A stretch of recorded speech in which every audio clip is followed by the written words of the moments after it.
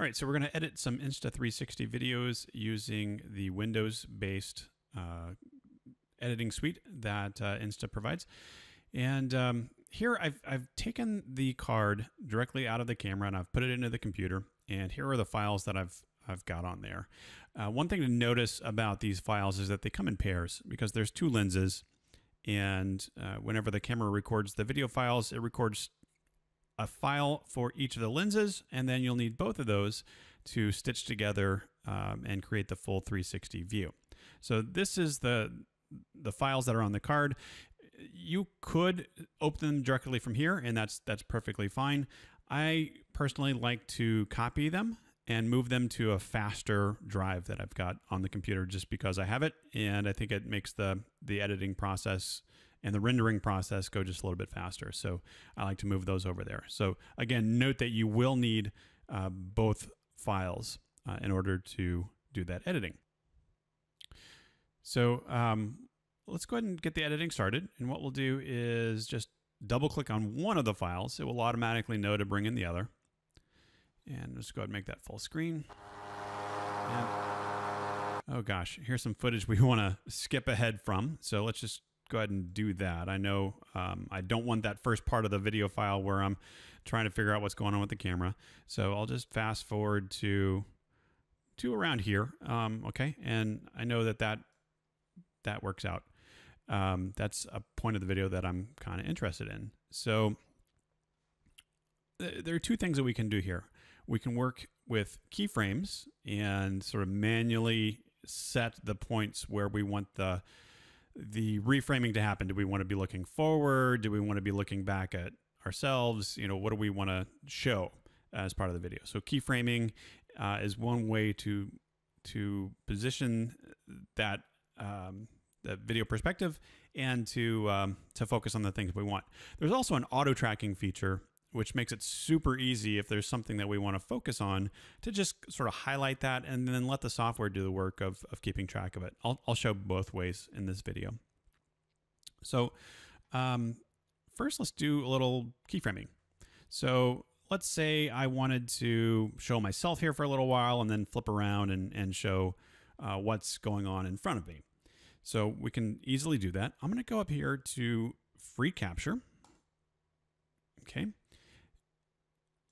And in this case, there's a 16:9 ratio that I'm going to use here. You want to pick the one that's right for you. You know, we're taking a 360 globe view and then projecting that onto this flat screen. So it's kind of like taking a globe and making a map out of it.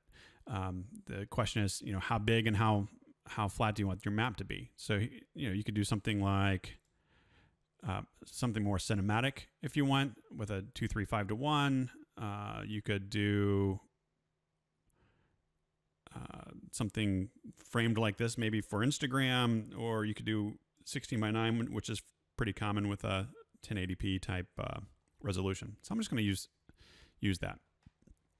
Okay, so let's do a little bit of keyframing. So there are several buttons here that you need to be aware of. If you hover over it, you'll see that the first one is to create a keyframe. The second one is to delete that keyframe. The next one is deep tracking, which is what we'll talk about in just a bit. And then there's some others here as well. This is a time shift, so that'll make things sort of speed up. Here you can mark your in and out portions and jump to where those in and out marks are. Okay, so let's say we want to watch me for a few minutes or a few seconds. Okay, that's great. Okay, now you're boring, dude. So let's flip around. I'm going to go ahead and just put a keyframe here. And then just a little bit in front of that, actually let's just play. For about that long, I want to put another keyframe. Okay, except for this keyframe, I want it to point forward. So what's going to happen when we replay this is that we're going to start back looking at me, and then between those two keyframes, we'll do a transition to the front. Let's see what it looks like. Let's get in the right place. Okay. So that we're looking at me.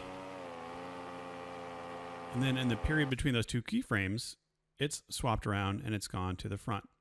And so one trick is to, every time you want to make a transition, put 2 keyframes in. So we'll put a keyframe there so that from there and there, everything's the same. And then, play it forward just a couple more seconds. And we'll put another keyframe in. And let's just maybe switch back to me. What that does is it just defines that there's no change between these 2 keyframes. But when we get to the next 2, it's going to want to flip back. And the distance between those keyframes is how long that transition takes. So you can go throughout the video and just keyframe to your heart's delight and keep track of the panning and tilting from there. That's one way to go about things. Another thing you can do is, let's just we'll stay there. Let's do a deep track. And so we'll select deep track. We want to drag around the target that we want to start tracking. So in this case, I either want to get sort of my whole body, my whole torso, or maybe just select the head. It's going to try to keep whatever thing that you selected centered. So keep that in mind when you're figuring out where you want things to be. So if I center it around the head, I might get a little bit more of the wing in the shot. And if I center it around the body, maybe it makes me a little bit higher in the image. So we'll do the head. So we'll use that. We'll say center the target, and we'll start tracking. And this is just going to analyze the video frames frame by frame and automatically keep the focus on the subject that we're tracking. So let's just let this run for a few minutes.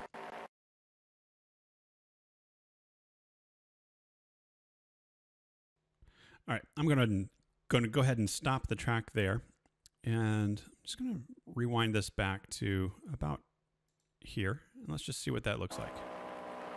So there's our transition, and then we're going to have another transition between that last keyframe and the smart tracking. But as you can see now, the tracking is doing the job of sort of keeping me centered there.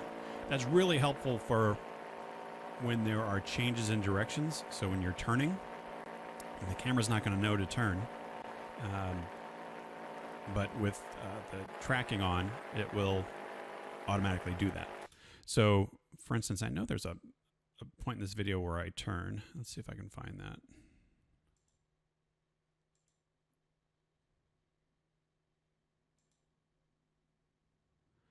Probably around here, somewhere around there. Let's go ahead and do another tracking session. You can see that the tracking is highlighted here, where it's got some tracking in the timeline, and then the keyframes. Obviously, you can see here. Let's, with the playhead here, let's do deep tracking again.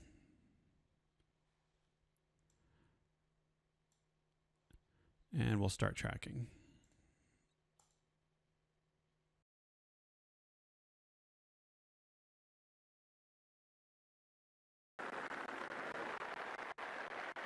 All right, I'll go ahead and stop tracking there. And if we go back just a little bit here, let's go back a little bit more, and we play that, you can see that the turn happens, yet the camera tracks on the subject that we told it to. So that's a great way to keep that subject in focus. Another thing that you can do is, instead of focusing on yourself, if there are other pilots that you're flying with, highlight one of their wings, and then it will track them and keep them front and center. So that's a good way to get some footage of your flying buddies. Okay, so last thing here is just going through the entire timeline, getting it how you look, setting the trim points, cutting off the beginning if you don't want that footage, telling it where to end, figuring out how much of this you want, and then we're going to export it. So we can go to video export, which is this button up here. I think you can also get to that from file and export, sort of the same thing. You tell it what resolution you want, frame rate, pretty much the defaults are great for these. You tell it where you want the file to be, And let's just call this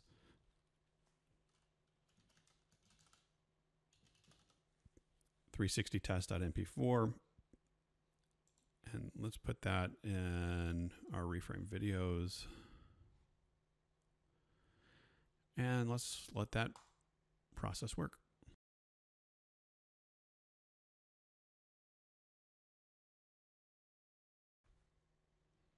All right, looks like our video is done. And if we click on this little folder here, it will open up the location of the exported file. Now this is going to be not a 360 file, but it's going to be a reframed video as per our instructions down below. Let's just go ahead and open that up. And there are the timeline changes that we told it to do. It should swing back around.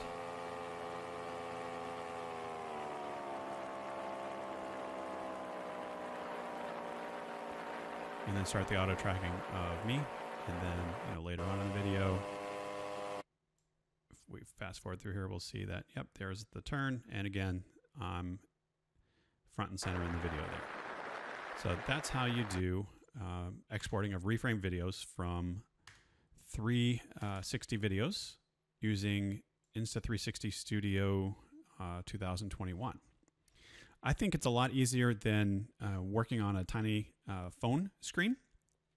And you can do just about everything that you can do on the phone.